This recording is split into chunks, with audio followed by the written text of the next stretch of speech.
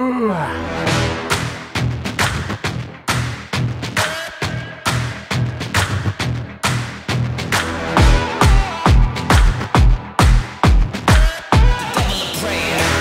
no holding me back, ain't no pulling me down, ain't no knocking me off of my feet, ain't no taking my crown. I'm lightning fast, give me my cash, I do what I say, spit it straight to your face. It's a hell of a night, going so hard the devil will pray. Hi guys, this is Msanii the Barber. Welcome back to my YouTube channel. I want to say thank you so much guys for all of you who have subscribed to my YouTube channel, all of you who have shared the last video that we posted. I really appreciate. So today I want us to talk about how you guys view me and what you expect from me as a professional hairstylist, as a professional barber, and also the thing that I expect from you guys as my clients. I hope you're going to enjoy this video. Stay tuned. I bet my last, so give me my money. I paid my dues, I gave it 100. I give it my all, I just want my moment to shine the ball, to stay on the grind, that's how I'm on it. It's a beautiful life, what a wonderful day. It's a hell of a night, going so hard the devil will pray.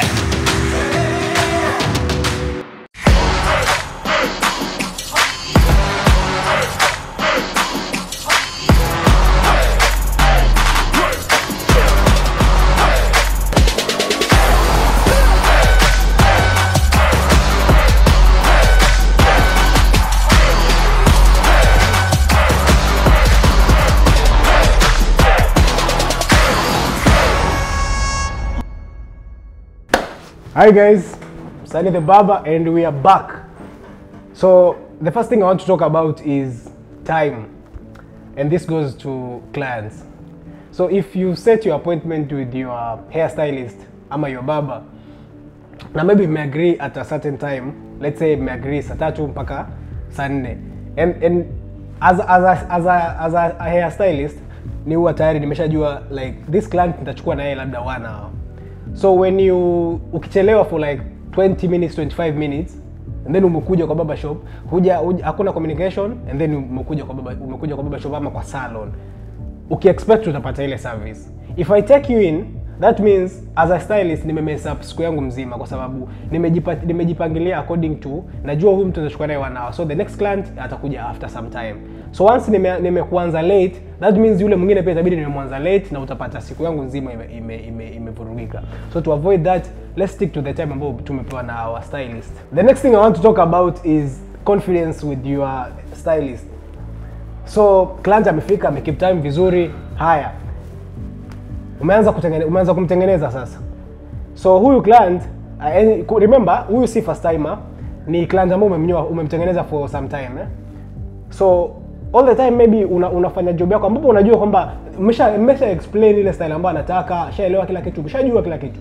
Umeanza kazi yako. Inafika mahali mtu hebu ngoja kidogo, anakutoa mkono angalie ile kazi yako umefanya nini. Sawa, endelea. Kwa kidogo amekukatisha. So unapata vitu kama hizo, ile wasiwasi ambao mtu wako nao inatoa psyche ya yule stylist kikazi. Unaelewa? Kwa sababu ni kama mbaye anajua what to do. Mmekuwa mkifanya kitu for so long with them, and you always like it. At the end of it, we like it. So unatoa ile morali kwa yule stylist wako. So if we can also avoid that, unampatia yule mtu moral pia ya kufanya kazi yake na freedom, and utatoka kama umefurahia zaidi. The next thing I want to talk about is phone calls during service. Si mbaya ku receive phone calls, it's okay, but please, if possible, make it short and clear. Kwamba hey, I'm in a barber shop, I'll call you back. I mean, if it's an emergency, it's an emergency. That's another case. But unapata mtu you are making their hair, but ameshika simu, hey boss, hey sijui nini. Umekuja huko, amesha simu side ya huko, hey sijui amegeuza, amekuja huko. Unapata mimi inanipatia hard time when I'm doing my work. Na pale unaweza pata naweza kukata and anything, unaweza tingika kidogo, maybe kati yako iende vibaya, ama ile style ambayo ulikuwa unatengeneza iende vibaya. So utapata mtu mwingine ataopt kuzima mashine yake akungoje umalizane na phone calls. So if it's not necessary, please jaribu kupunguza hiyo time mingi, kwa sababu uta save time yangu na pia mimi nita save time yako, and nitakuwa pia akili yangu yote itakuwa pale kwenye ile kazi ambayo nakutengeneza. Yeah, so that's it for the clients part. Now let's go back to us as stylists, as barbers. Yeah, first thing first, usafi wako wewe as a person, usafi wako wa ndani. Ukitoka pale nyumbani, make sure you smell good. Make sure nguo zako ziko vizuri, maybe zimepigwa pasi vizuri. Unajua ku maintain ile image, kwa sababu pia wale client wanakuja pale kwako, pia they look at you, and hakuna mtu anataka kutengenezwa na mtu ambaye yuko rough ama yuko shag. Make sure your hair all the time it's neat. Una smell vizuri pia, majasho. It's very important. Another thing is usafi wa your tools. So it's very important kwanza, kwa sababu siku hizi kuna infections. Some people have infections kwa nywele. If possible, and this is for watu ambao wamezoea kunyoa alafu wanaweka mashine juu ya meza ama wanadungilia kwa msumari pale juu ya kioo ya barber shop. It's very important if you can have the sterilizer. Sterilizer kuna mpaka za 5000, unaweza changa. I mean, watu wanaanzia chini, but ni vitu ambazo if you're having a place ya kutengeneza watu, it's very important to have. So your tools, make sure they are always there, sterilized. Ukianza client, make sure umeosha machine zako vizuri na surgical spirit. Ukimaliza pia umeosha, umeziingiza pale. Wewe na workplace yako ndio itaongeza watu pia kwa ile business yako. So make sure umemaliza kunyoa client, ile area ambayo umefanyia kazi nywele zimetolewa, every client. Ile seat, siku hizi kuna corona, make sure like here we sterilize after every client ametoka kwa seat. We make sure we spray the surgical spirit and clean with a clean towel. Make sure kila kitu kiko top notch. Another thing is apron. Why you should wear an apron? So mimi nilianza kuvaa apron I think 2015 nikiwa kwenye hii job yangu, na maybe back then sikuwa naelewa the meaning kabisa ya why I should wear my apron, but over the years ambao nimekuwa nikifanya kazi nimekuja ku understand apron inasaidia sana, kwa sababu unapata maybe umeenda na top yako ya white huko kazini na unafanya kazi, so unapaka client dye, zile particles za dye zimerukia kwa nguo. Nimetupa nguo nyingi, and to help you to save your part, try as much as possible to get yourself an apron. Pia ni inakupatia some good image kwa clients wako, unakaa presentable, unakaa unajua wachini unafanya. Unaweza maybe tengeneza apron ambayo itakuwa maybe na some mfuko ambazo utakuwa unaweka like vichana, so to make your work easier to move around. But itakusaidia sana usafi, kuavoid kuharibu nguo zako na kuzuia zile nywele pia zifike kwa mwili, kwa sababu sometimes nywele zinakushika, zinaingia kwa mwili afu maybe umesweat, it's irritable. So kuavoid hiyo pia ni vizuri you as a stylist, as a barber, to have your own apron. I mean, unaweza tengeneza apron hata na 150 material, uko na apron yako mzuri, then job yako itakuwa sawa. Another thing is gloves. Pia mimi nikianza nilikuwa situmii gloves, and over the years nimekuja nikaona some hair sometimes inadunga mpaka skin, inaingia kwa skin ndani. So unapata to avoid all hizo vitu, ama kwa kucha ndani, umekatika labda uko na cut kidogo, ile nywele ikiingia pale it forms some infections. So kwa avoid hiyo pia always wear gloves. Alafu pia kuna corona sahi, so gloves always, your apron, and then you are good to go. Kazi itafanyika vizuri. Another thing is creativity. So usijifunge akili sana na style moja kwa client, kwa sababu unapata mtu hairstylist, ababa, ananyoa the same style kwa client wote. Try kuwa versatile, kuingiza style hii, kesho ingiza hii, jaribu hii. Yule client mpatie challenge pia, kwa kuna client ambao pia wana get comfortable over the years, kwa sababu ni kitu umemzoesha, ile style umemzoesha. Try kumchallenge, hey, let's try this thing, kitu tofauti. Do researches. I mean, kuna YouTube siku hizi, kuna Msanii the Barber pale kwa Instagram. Angalia vitu ambazo tunafanya zile latest. Unajua, upgrade pia, challenge pia, kwa sababu once umejilimit mahali pamoja, you will never grow.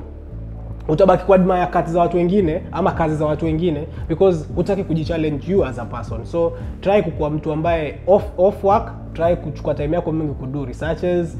I mean, sisi pia tunatoa ideas, kwa sababu I mean, huwezi zaliwa na hizi vitu zote kwa akili. You need to do research, because there's talent and there's hard work. Hard work is go out there, angalia ile kitu ambayo iko latest kwenye market sahi, watu wanafanya nini, try to challenge yourself and utanishukuru baadaye. Another thing is when you're working on a client, jaribu kuminimize stories. I mean, sometimes unaongea, kuna watu ambao kuna wale clients ambao wanataka utulivu. Yeye amekuja kwa shop not kuja kupiga story. amekuja kwa shop because they want the service. After the service waende nyumbani. I mean ile time amekuwa busy kazini, mambo ni mengi. Ile time ampata 30 minutes 1 hour ya kuja kinyozi, anataka kurelaxisha akili yake. So try to help them wa achieve hiyo part. Kwa sababu unapata mtu mwingine stories hivi kaenda ikapanda ikashuka.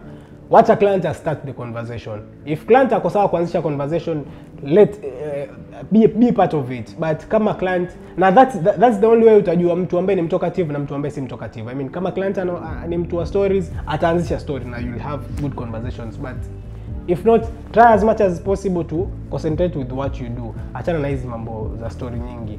Make sure your machines are always sharp. Zisiumize client nywele. This is for the barbers. Huwezi sharpen machine, there's people who sharpens machine. And if you need, nitaweka namba ya mtu hapo chini pia kama unataka mtu akusharpen machine akusaidie. But always make sure your machines are sharp, kwa sababu zikiwa haziko sharp zinavuta nywele, unafanya yule client hayuko comfortable. So kumpatia yule client, vile nimesema, it's a relaxation, ni part ambapo mtu anataka kurelaxisha akili yake. So ifanye iwe rahisi by make sure your tools are always on point. One more thing is hair at the back of the head ya client. Watu wengi wanatengeneza mtu, and this is for the barbers, umetengeneza mtu poa style, umefocus sana na huku mbele, ume make sure kati imekaa kile, lakini ukimwangalia mtu kwa shingo huku chini kuna nywele. So those are small details but very important, kwa sababu mtu atakapokuwa anatembea barabarani akienda akionekana na nywele huku nyuma, kazi yako ndio imeharibika. I mean umenyolewa wapi kwa msanii the barber? Mbona uko na nywele kwa shingo?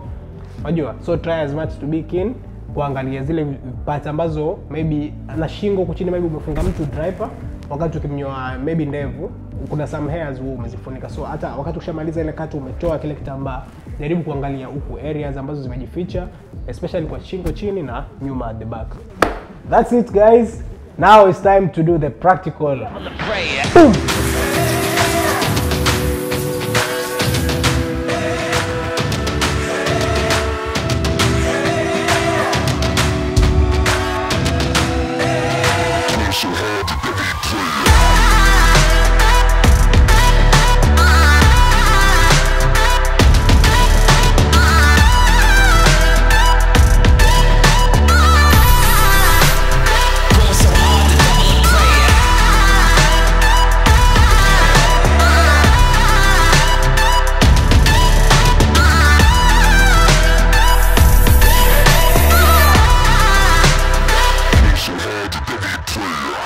So that's it guys. I hope you've enjoyed the video. I hope you've also learned something.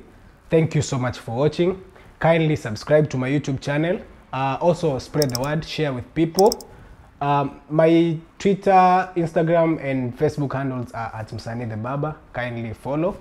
And if you want to book for a session with me, my number is down there. Call me and let's make you look amazing. Thank you so much and we're out.